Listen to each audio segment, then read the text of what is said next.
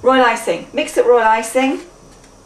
Tate and Lyle produce a royal icing sugar. Now the difference with royal icing and normal icing sugar is royal icing has egg white in it. Now this is dried egg white, so it gets you over any of the salmonella problems by instead of using raw egg white. The egg white in the icing allows the icing to set absolutely rock hard.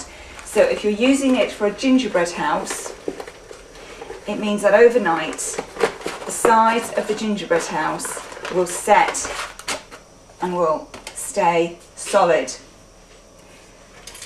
Quickest way to mix it is to pop it into a mixer, and for 500 grams of icing sugar you need to add approximately 4 tablespoons of water. Just add 3 to start it off and then pop it on a very low speed. No matter what you do, you will probably end up with a thin film of icing sugar all over your work surface. Just clean it up afterwards.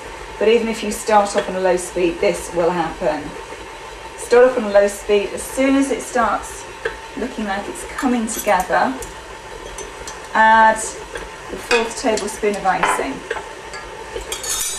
The mix you're trying to get it to look like is creamy consistency, not too runny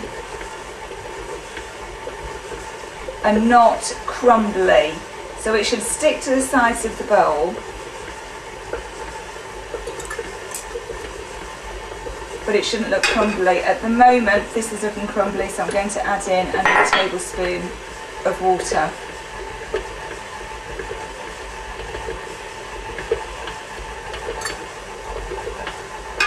And another, so that's 6 tablespoons so far for the 500 grams of icing sugar.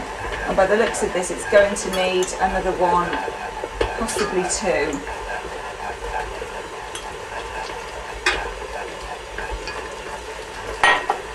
Now, as it starts to come together, turn the speed up.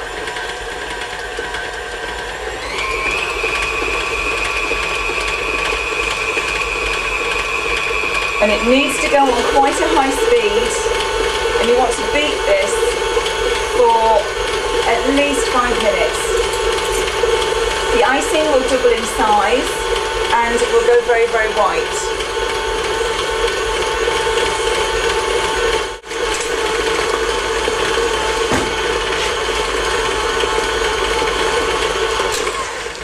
So after 5 minutes, it'll look very, very white.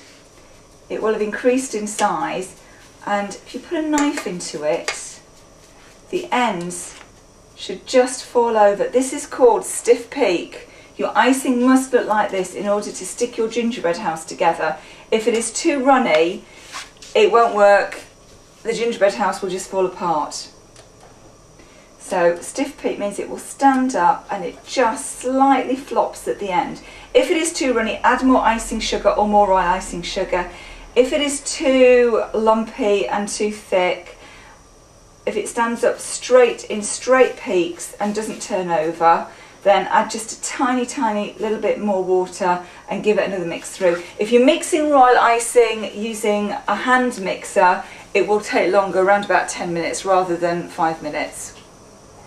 Once it's at that stage, you can then put it in your piping bag and proceed to stick your gingerbread house together.